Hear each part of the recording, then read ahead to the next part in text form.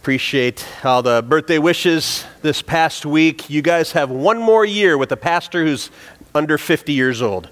Enjoy your last year, then we just become another church with an old pastor.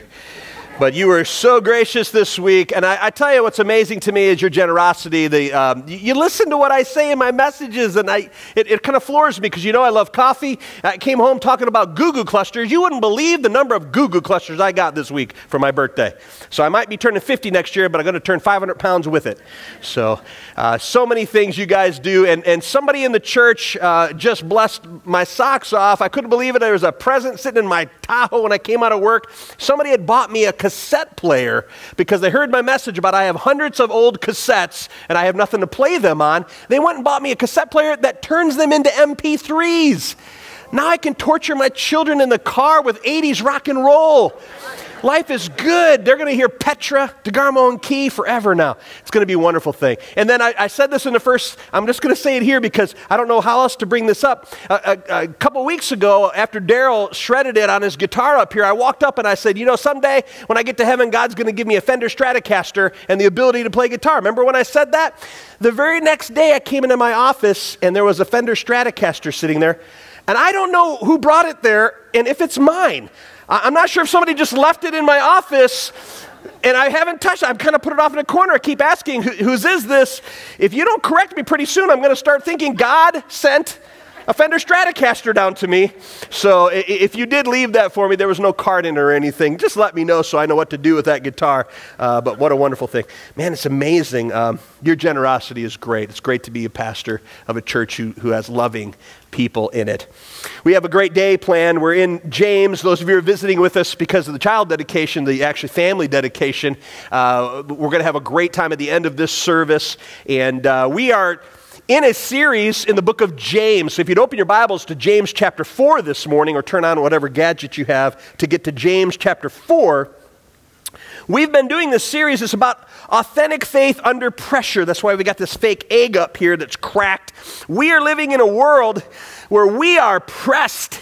We're under pressure all the time. And the question is, are we going to live real faith in real life or not? Is this authentic faith or is it just something we do on weekends?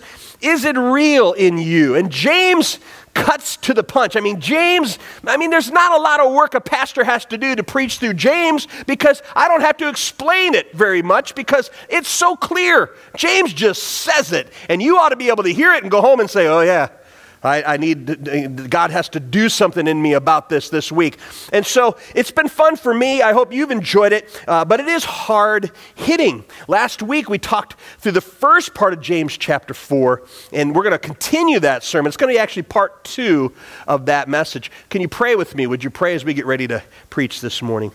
I ask that you pray this prayer. You don't have to say anything out loud, but if you just give God this prayer, God, if there's anything you want me to hear this morning, I'm willing to listen. Just give God that prayer. God, if there's anything you want me to hear, I'm willing to listen. God, more than anything, we want you to be glorified. We want the people here to be edified, and we want Satan to be horrified. We pray this in Jesus' name. Amen. Authentic faith under pressure. Today we're talking about authentic faith encounters an eye problem. Everybody say eye problem. Everybody bring out your eye gadgets. If you got an eye gadget, bring them out. If it's a Samsung, we'll pray for you. But if you got an eye gadget, hold them up. We got our eye gadgets. We've got iPods, iPads, we've got iPhones, we've got everything. And I do too. This is not a message against technology, but I am finding that we are obsessed with eye. Everybody say eye. Everybody is obsessed with I today. It's all about me. So much so that, do you remember a couple years ago, this video gaming came out? You know what this is called? What's this called? We're so obsessed with I, we now spell we with 2 eyes. Isn't it amazing? It's I everything. And again, I'm not against technology. I'm just pointing out that we love, number one, me. And what has become the most popular thing in the last 10 years? Selfies. We like to snap shots of us. We like to snap shots of us with what we're eating and send it out to everybody as if anybody cares what you're eating right now. We are obsessed with me. And it's all of our problem. And as I studied this, last week I touched on the first half of James 4. Doing more study this week, I realized James isn't done. That's why it has to be part 2 from last week, because James continues the theme of authentic faith encounters an I problem. It's about me. Even going back further than chapter 4, James talked about the tongue and why we use our tongue to hurt people. Why do we hurt people with our words? Well, it's because we're obsessed with me. And when our identity is in, I'm the best, I'm the greatest, if our identity is in that, we must cut everybody down at the knees so that we can be at the top. It's an adult version of King of the Hill. Remember King of the Mountain? Who played King of the Mountain?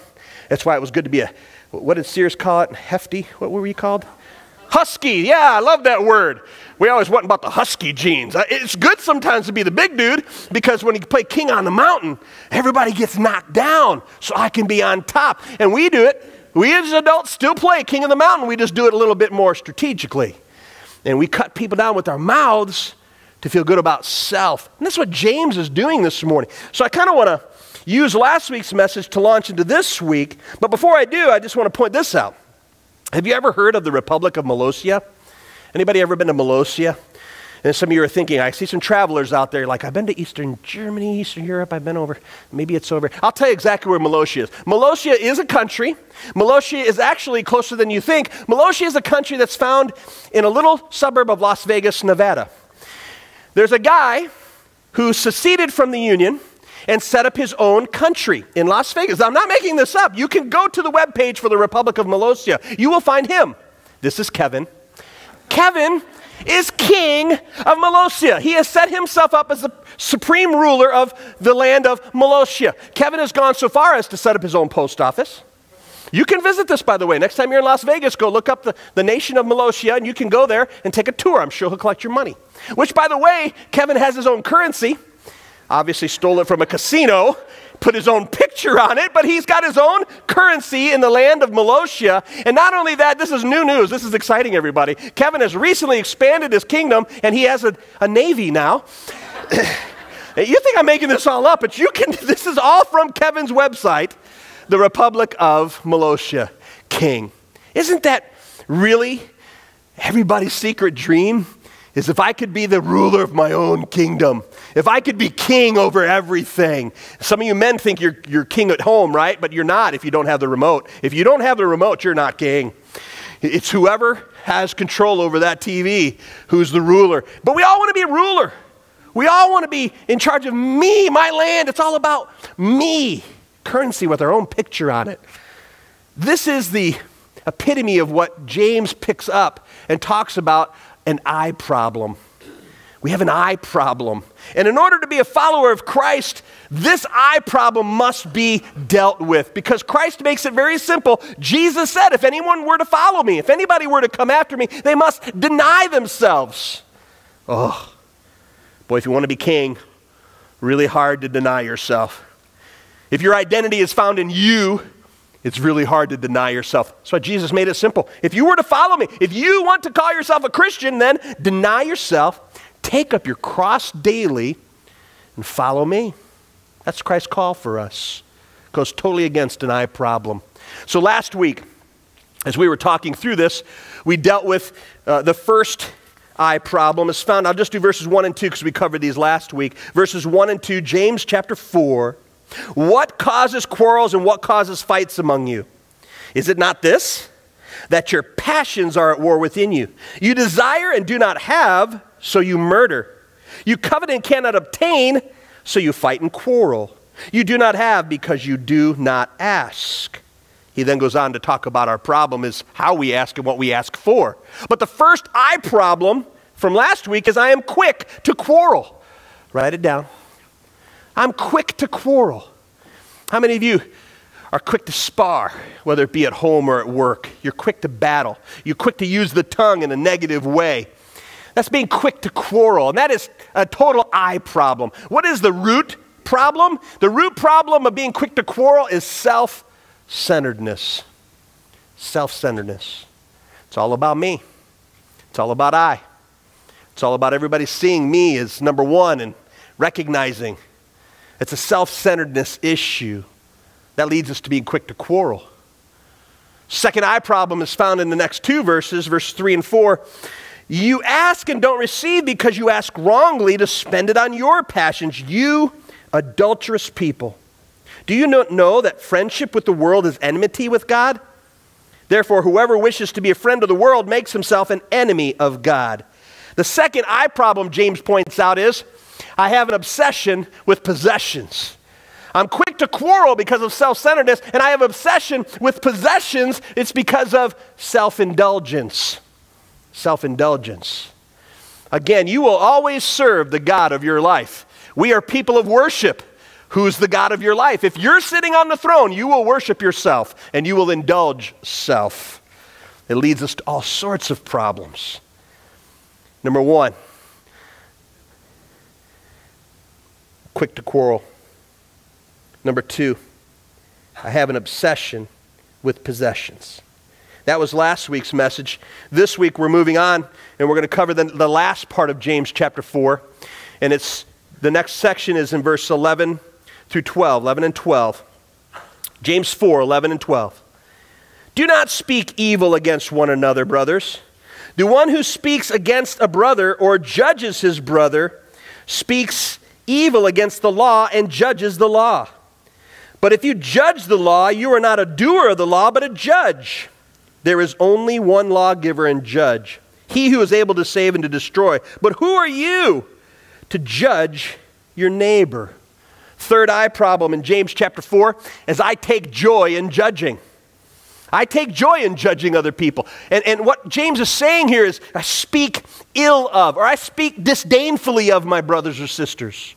Why do we do that? Again, if our identity is in self, if our identity is not firmly rooted in Christ, and I am a son of the King, if my identity is rooted in me, it's going to be self-centeredness, self-indulgence, and this root problem is self-righteousness. Self-righteousness. I'll judge other people. We don't speak of the third tongue. It's nothing that our culture is familiar with, but years and years ago, they would speak of a third tongue. Why a third tongue? Well, because every time you speak ill of a brother or sister of Christ, every time you use the tongue in a negative way about somebody else, anytime you do that, you're killing three people, thus the third tongue. When you speak disdainfully or ill of a brother, you're killing yourself, you're killing the one who hears it, and you're killing the one that message is about. Speaking with the third tongue. We need to be careful that we don't take joy in judging. James does a beautiful thing in this whole talk about joy in judging. He then says, if you speak evilly against a brother or judge a brother, you speak evil against the law and judge the law. What is this law? Last week I had some questions typed into me. Last week I talked about Paul. He used the word law 6 times in Romans 7. 6 times. And the question was, is he speaking about the 10 commandments? No. Out of those 6 times, he's only referring to God's law 1 time. He was using the word law as a general principle or rule. But the 1 time he was speaking of God's law. But it's not just the 10 commandments. I think we don't understand when Paul, a Jew of all Jews, talks about the law. He wasn't just speaking of the Decalogue, the 10 commandments. We've kind of in our mind think that that's all it is. When he spoke of God's law, he was referring to Genesis, Exodus, Leviticus, Numbers, and Deuteronomy, the Pentateuch, the first 5 books of the Bible. And in that, there's a lot more than just 10 commandments. The Jewish people loved rules. They should have been a Baptist church. They loved rules. And they had lots of rules. Matter of fact, in Genesis through Deuteronomy, there's more than 10 commandments. There's over 686 different rules defined. They love their rules. It's all about rules, rules, rules. And when Paul is talking about the law, he's speaking of Genesis, Exodus, Leviticus, Numbers, Deuteronomy. He's talking about the 5 books of the Old Testament where all the rules were listed for living. It was a heavy weight. And the law was no good for anything except for to point out that you're a failure at it. The Bible says the law is only good to point out your sinfulness. It took Jesus to come to set us free from the law by grace and mercy to forgive us of our shortcomings of the law. But James isn't speaking of that law. I need to explain to you what James is talking about. When James says, you speak ill of a brother or sister in Christ, you're speaking ill of the law. What law was James talking about? Who was James? Little brother of who? Jesus. And remember that James grew up as the little brother, the half-brother of Jesus. And remember that James did not believe Jesus was the Christ. He didn't believe he was the Son of God. He was a sibling. Hard to think of your older brother as God. So he didn't believe it. Something changed everything. How would you get to the point where you finally believe that he is the Son of God? He is more than just my brother. What changes? Well, Jesus died publicly. He was buried publicly. 3 days later, he rose again from the dead. And over 400 witnesses saw him. That changed everything. James went from the little brother of Jesus to a believer and follower of Jesus Christ. Look at verse 1, James 1.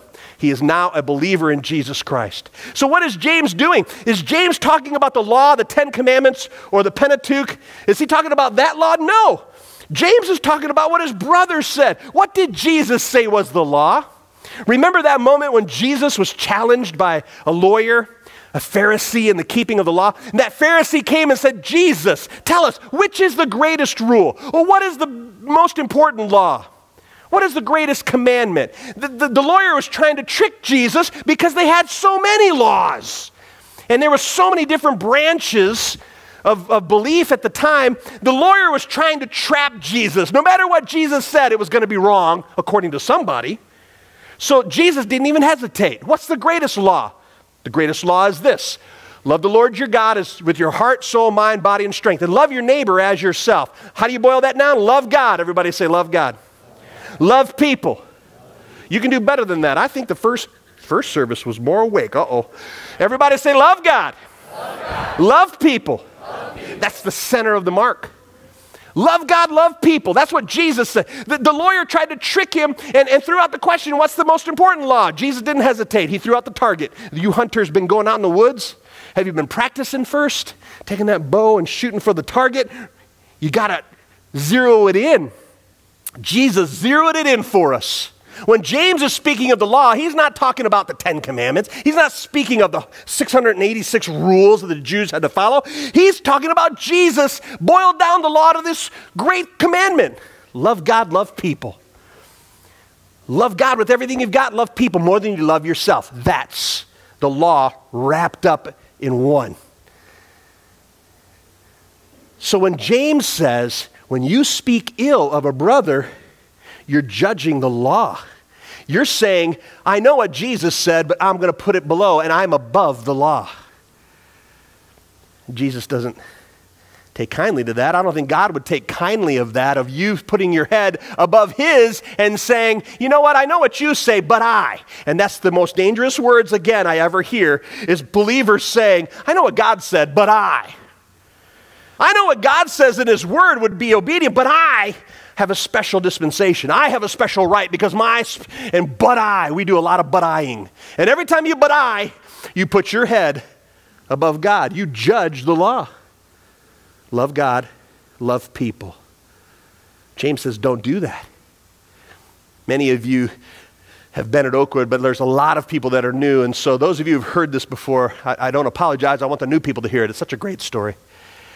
My son and I, who's in the front row, Josh, and he gave me permission to do this because I said you can pick where we go to lunch today. So Josh gets to pick where we go to lunch so I can tell you about Big Dog. We had this great game we called Big Dog. I learned this because I'm scared to death of dogs. I never liked dogs because dogs don't like me. You can have the nicest dog in the world. If I come to your house, it will bite me. It will. Dogs have a special thing about me. They look through me, they see the evilness, and they're like, I shall kill this man. I don't care. Dogs hate me. And my son is dying for a dog. He's been begging for a dog for months. He wants nothing more in life than a dog. He said, my birthday and Christmas, all I want is a dog. And I'm like, I can't bring a dog into my house. It'll hate me. I'll be a prisoner in my own house. I'm scared of dogs. But I did learn this about dogs. Dogs play big dog. If you put two dogs in an area and they don't know each other, they're eventually going to come together and find out who's the big dog out of the two. How they do this is one dog will put his head above the head of another dog. He'll just rest his head on top. And when a dog rests his head on top of another dog, that dog is saying, I'm the big dog. Here's the problem. It's always the little dog that thinks he's the big dog. If you put two dogs, if you put a little Chihuahua and a Doberman in the same yard, the little Chihuahua will come to that Doberman eventually and say, get down here, I'm going to put my head above you. Little Chihuahuas think that they're big dogs. So they play big dog. And I think this is what James is saying. We judge the law and put our head above God and say, you know what? I know what you said about loving my neighbor more than myself, but Josh and I used to play big dog when he was little. He's bigger than me now. It would be really awkward if we still played this game. But when he was a little boy, if Josh came into a room and I wanted to play with Josh, I'd just simply ask a question. I'd say, Josh, who's the big dog?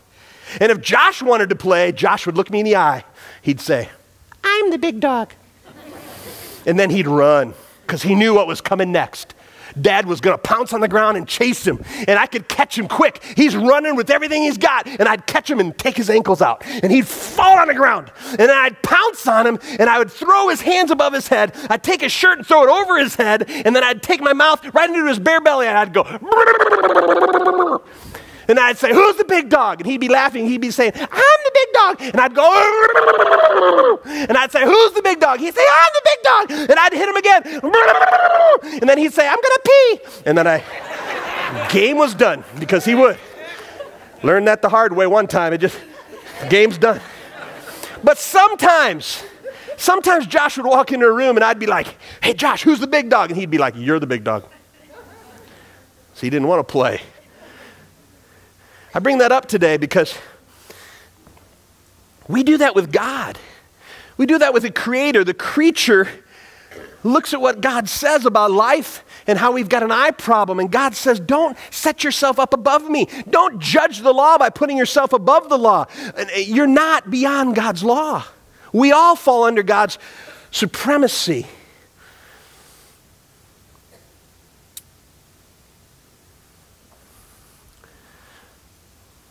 Don't set yourself up with an eye problem above a holy God, but submit yourself. Don't think yourself righteous enough to put yourself above a brother or sister. The Bible says, love them more than you love yourself. Think of them first. And then James ends with the last eye problem, verses 13 through 17. James 4, 13 through 17. Come now, you who say, today or tomorrow we will go to such and such a town and spend a year there and trade and make a profit. Yet you do not know what tomorrow will bring. What is your life? For you are a mist that appears for a little time and then vanishes. Instead, you ought to say, if the Lord wills, we will live and do this or that. As it is, you boast in your arrogance. All such boasting is evil. So whoever knows the right thing to do and fails to do it, for him, it is a sin. The fourth eye problem, I plan without praying. I make plans and I leave God out. Is there anything wrong with planning? Please, friends, don't get me wrong, because the Bible is very clear. The whole book of Proverbs is about planning for the future. It's not wrong to have your 401k. It's not wrong to plan for retirement. But if you're doing all of this despite God or not in view of God, then you're doing it wrongly. James makes it very clear that we are boastfully arrogant if we consider our lives the end game. And then he uses that beautiful analogy. Got to use my iPhone to do this. He uses the beautiful analogy of that mist. I've had this up here all morning. And little kids were coming up after we're doing this, all trying to do it too, trying to catch it. It's impossible to catch a hold of and grasp a mist, a vapor. It's here today, gone tomorrow. It's temporary. And James does a beautiful thing by giving a visual and says, what is your life? Your life is but a mist. It's here today, it's gone. Friends, you need to know that when we plan without praying, when we try to live our lives despite God, or as if God doesn't exist, then we're boastfully arrogant, thinking that I'm just going to make plans and do this and this and this. Next year I'll go on a business trip and make all sorts of money. Is there anything wrong with going on business trips? Not at all. But ask God to bless your life. Be living underneath God's will. Surrender to what His choice is. And if at any point any of your plans go against God's word, then don't do it. Don't do it. If it's wrong, don't do it. It's boastfully arrogant to live life and think, this is what I got, I'll grasp onto it, I got it. No, you don't. It's a mist, it's a vapor, it's here today, it's gone tomorrow. I think James is very generous. He says, you don't even know what tomorrow brings. I think that's generous because we don't even know what happens today. We don't. None of you can can know exactly what the rest of your day is. You don't know. All of us are so fragile. We're one phone call away. That phone ringing could change your life.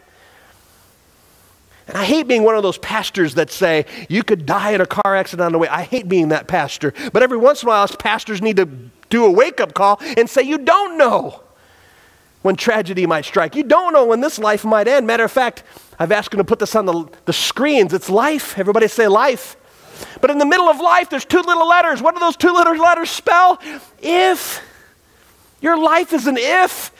It's a mist and a vapor that's here today and gone tomorrow. So what are you living for? God says through James, if you're living without God in view, then you're living in vain.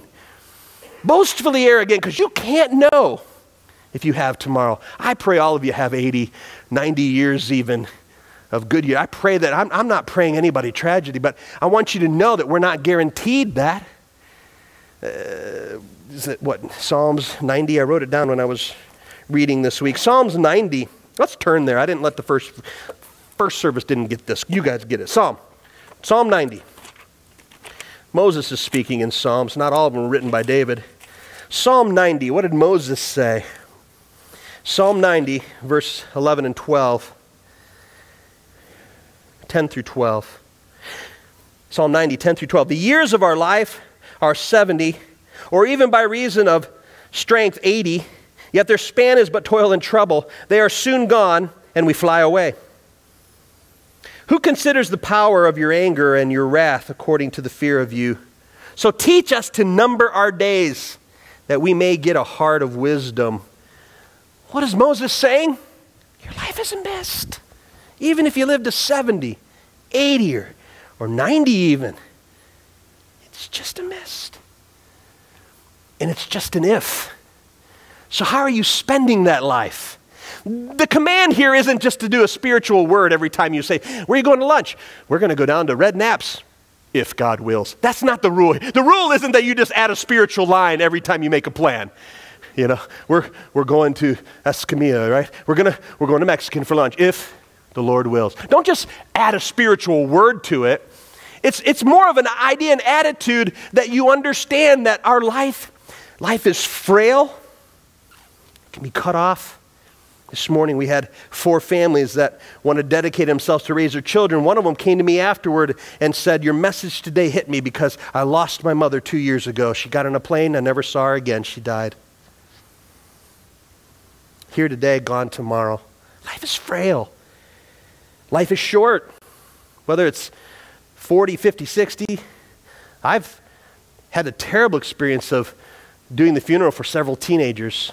Being a youth pastor for 25 years, I've done suicides, I've done car accidents, I've had terrible time. There's nothing worse than doing a funeral for a teenager in a town where they just want to know, how did God let this happen? Where is this person? There's so many questions that come up. It'll make your knees knock as a pastor. I've had to stand in front of thousands, in fear of saying the wrong thing and yet wanting to point them to eternity, wanting to point them to Christ. Life is short. We're not guaranteed any breath. Life is frail, life is short, and death is certain. They've done some statistics. You might want to write this down. 1 out of every 1 dies. Yeah, don't argue with me on that. It's someone say, Lazarus, he died again. Death is certain. So, thinking about this, I actually wanted to do a visual. I'll be back. I spared no expense in this illustration. Earlier today, I took this line and I boarded it on an airplane, sent that airplane out to California where it was going to be loaded onto a satellite, and now it is in space flying. I'm just making that up. What this is for us to pretend today. This is a line of eternity, forever. This line is a line of eternity, and it goes forever that way. And oh, thank you, Ed, for coming. Appreciate that. Ed's going to take this, and Ed's job is to go out that door where it's going to board another plane and get on a satellite and head forever in that direction. This line is an eternal line, and for those of you sitting right in the middle, sorry about this. You're going to have to live with it. This line shows eternity. And the truth is that God has always been. We talked about that this week in our home. We were talking about God has always been, and that's hard to imagine, that God had no beginning. Eternity forever, eternity past. This line never ends. It goes on for eternity. And this line always goes, and we'll go out the door so they can't see it because they're not going to get the illustration. You got to leave. Now, perfect. This line goes on forever that way. This is eternity. I need you to know today that you're an eternal being. If you're hearing my voice today, you will exist forever. The question is going to be is where? We are eternal beings. Now, we struggle because, I'm going to take just a little bit back. I put this little red section in here. Can you see it? Say yes, PD. This little red section is me. We struggle with eternity because, see, this is where I was born 49 years ago. That's me. I started. And this is me forever. It was hard last night trying to figure out how long to make that line. Because I don't know where I'm at in this line, really. I know when I was born, so I have a hard time imagining God past forever, never ending. Wow. But I do comprehend from the moment I was born, man, I'm going to live forever. Eternity forever. That line goes on forever. It never ends. It never stops. This is in view of reality. But this is what I know. I was born and I will die. And so I want to ask you a little bit about this mist. This mist of a life. We're born and we grow up. Sometimes we struggle with this first part because of the people who raised us. And we, this little, it's tough right here. And we struggle a little bit. But then we get jobs and then we start working really hard. We work really hard from here to here so we can live this little part here.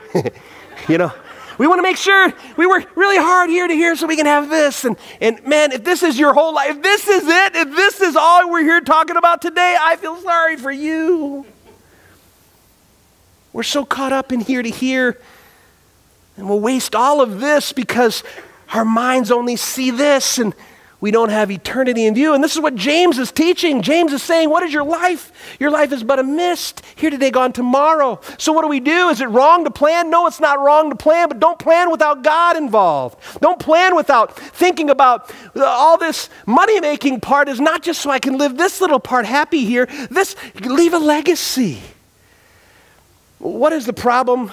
Sorry if this hit you. Sorry, I had to let it go. What is the problem? It's self-sufficiency. Self-sufficiency. I live without God in view. And that's wrong. Life is short. It's not wrong to plan, but plan with eternity in mind. Leave a legacy.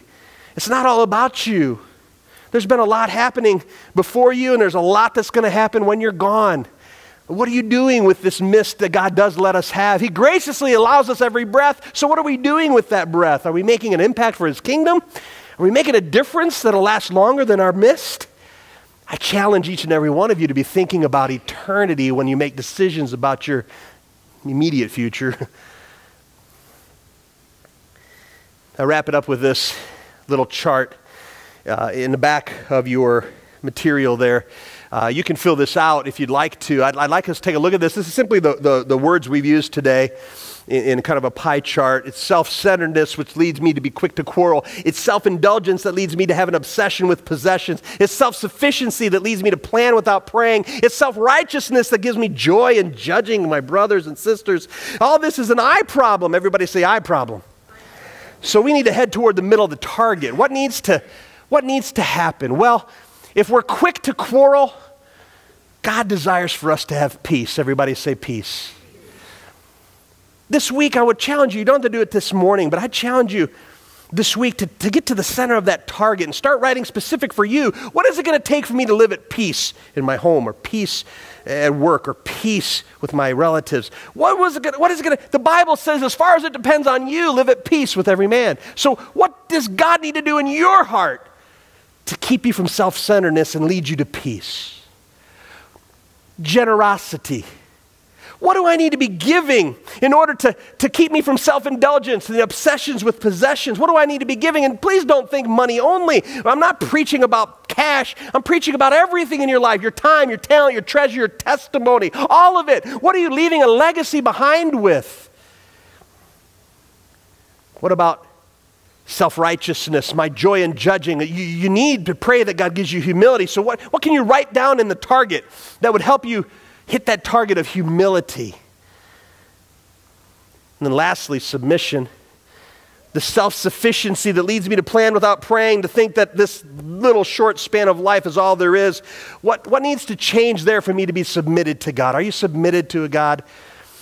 God, the holy God, a creator of all things. Are you submitted to him? We're not talking about salvation here. If you're here this morning and you've never accepted God's wonderful gift of salvation, I urge you, simply go to God and you can pray a prayer.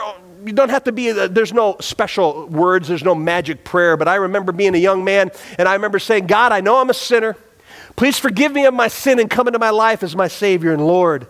That simple prayer, God honors that. And if you want to be saved this morning, you need to humble yourself and say, I know I'm a sinner. God, forgive me of my sin and come into my life. Then you receive salvation. Amen? Everybody say amen? And I pray that that's happened in your life, but I'm talking about the next step. The next step has to be submission. So you can pray for salvation only concerned about not having to pay for the penalty of your sin. A lot of people pray a prayer because they don't want to pay for the penalty of their sin, but they still want to enjoy their sin. And so if you're saved this morning, praise God for that. But my next question is, are you submitted to God? I'm saved and I am submitted to God as my Lord and my King. Has that happened in your life? Have you surrendered to him? If not, then you're going to struggle with this eye problem. And I challenge you, if you haven't received God's salvation, by his grace, ask him to save you today. If you are saved, have you surrendered? Or are you still struggling with this eye problem in any one or all four of these categories? I think this is it. I have a new appreciation for James chapter 4. I think if you make an appointment to come into my office this week and you want to say, Pastor, I'm really struggling at home with my children, I'm going to say, let's look at James chapter 4. I think if you're struggling in your marriage this week and you say, Pastor, can we come and talk? We're struggling in our marriage. I'm saying, let's open up James chapter 4. I really think we can do a lot of good if we just look through James chapter 4 and realize that James is talking about his brother's teaching. Jesus is teaching about humility and sacrifice and surrender. And I think if we would just get into James 4, we'd solve a lot of these issues that are in our lives, because it boils down to these. It comes down to this one word. I've been using this. I ought to write the book, I think, because I think what I'm picking up on in Scripture from beginning to end as we do the gospel project. We started in Genesis, and I see the turmoil in the world and all the problems with sin. I'm recognizing that it boils down to the center of this target has got to be self-control. I hate the word self in there because you might think that you have some ability to do this. You don't. You have to surrender to Christ and ask him to give you this God sense of self-control in your life. But I think it boils down to this. We need to learn to control our own desires. Is there anything wrong with planning? No, but we twist it and get it wrong. Is there anything wrong with celebration? We as Christians ought to be the most celebratory people in the world. And yet we could turn celebration into addiction right away, can't we? Celebration can be something that really ruins your life if you twist it. So I challenge each and every one of us to consider this. James chapter 4 gets to the heart of the matter, and the heart of the matter is your eye. Are you struggling with an eye problem today? Tracy, would you come? As Tracy comes with the band, I'm reminded of the song they sang. So help me with it, Tracy. I always get it wrong. Oh, yes. Yeah, well, I have decided to follow Jesus. No turning back, no turning back. And then the verse says, the cross before me, the world behind me, no turning back, no turning back. And then we flip that song. We flipped it. The world before me, it's all for me. I got the cross at my back. The cross is at my back. We flipped it. I like the way the songwriter wrote it. It's the cross before me, the world's behind me. There's no turning back. No turning back. My life is a mist. I don't have time to invest in these short years that I'm here. I don't have time for that.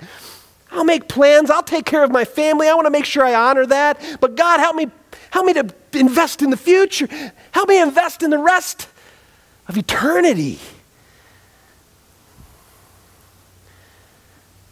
Let's pray that God convicts our hearts of this. Father God, in the name of Jesus, may you take our lives. May you shake our hearts up and our minds awake today and think about, what are we doing? What are we living for? And if we're followers of Jesus, help us to give it all. Help us not to hold anything back, but to surrender to you, I pray, in Jesus' name. Stand with us as we sing.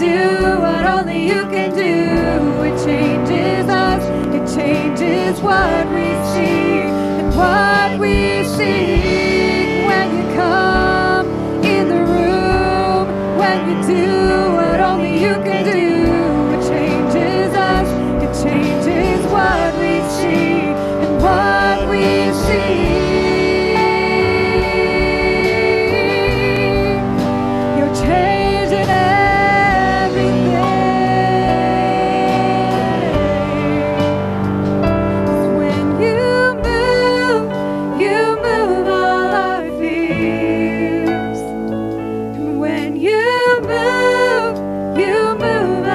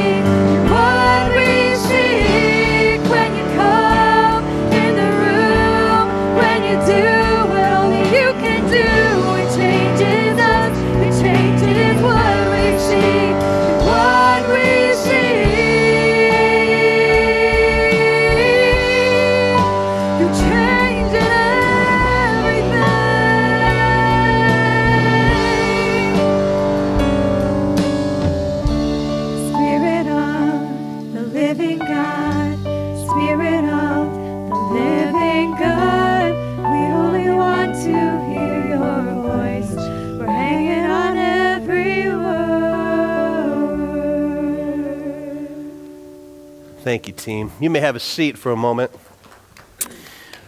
We enjoy doing family dedications. I'm going to ask the House family and the Ross family to join me here.